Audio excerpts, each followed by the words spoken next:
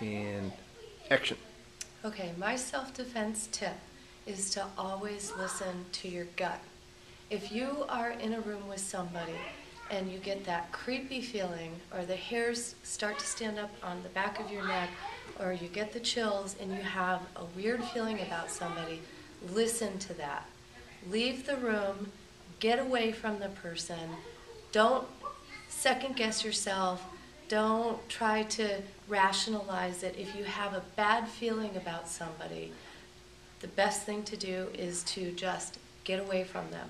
If somebody comes up to you or approaches you somewhere and they seem perfectly innocent, they're clean cut looking, they ask you for the time or they ask you for some help, but you get that weird uneasy feeling that you feel that something just isn't right, you don't have to tell them the time. You don't have to give them any help.